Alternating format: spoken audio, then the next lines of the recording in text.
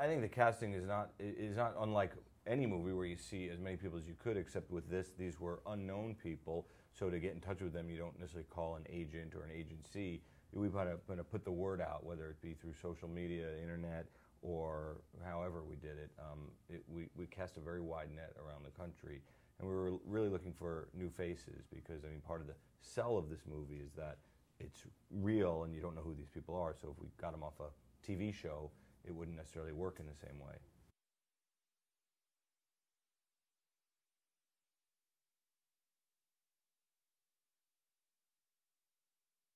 Yeah, it was amazing. It's pretty much what I mean. It was above my expectations. You know what I mean? It was like to sort of have a team like this on this movie as your first movie, a Warner Brothers movie with Todd Phillips, Joel Silver.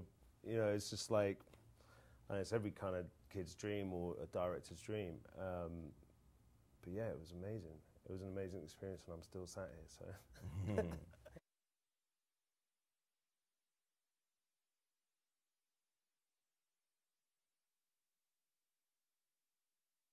I don't know about an idea that did make it, and that was I mean, you know, it's hard because it's so long ago. We had so many versions of the script, and we had so many meetings, and we talked about it so much. It's really tough to. But ultimately, what exists becomes a real compendium of a lot of people's ideas and a lot of people's thoughts on either what they went through, or stories they've heard, or experiences they've had, exaggerated, of course, you know, times 10 for a movie. But yeah, it all becomes sort of one giant.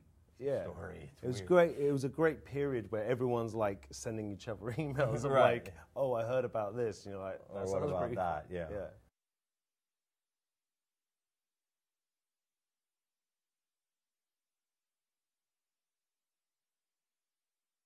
It was an amazing idea. It was such a tough process after we got the footage, but it was all worth it. It was basically like allowing kids to actually shoot some footage for us, and that way I felt like it was just going to make our material just that much more authentic, and it also made them feel like they were more part of the movie, which was really important. And yeah, you know, you're just always after that little gem, that thing that you can't plan. You know, you're allowing them to just be themselves, and that's all I wanted really from that.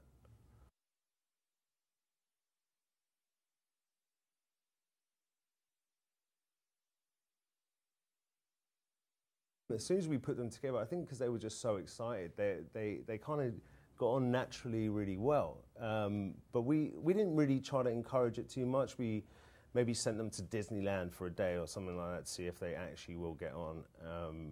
But I was finding out, like, you know, the weeks following that, like, that they're hanging out the weekends, they're chilling at each other's houses, they're going for dinner, they're going to watch movies, which made me really happy, actually. I thought, God, there's nothing worse than pretending to be friends. And you see them now, you know, they're still hanging out. It's like, yeah, they really have become really good friends. Yeah.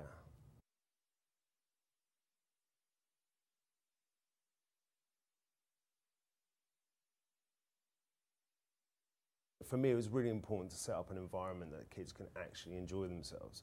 So, you know, it's make them, you know, forcing people to have fun is actually really hard, but allowing them to have fun in a safe, contained environment.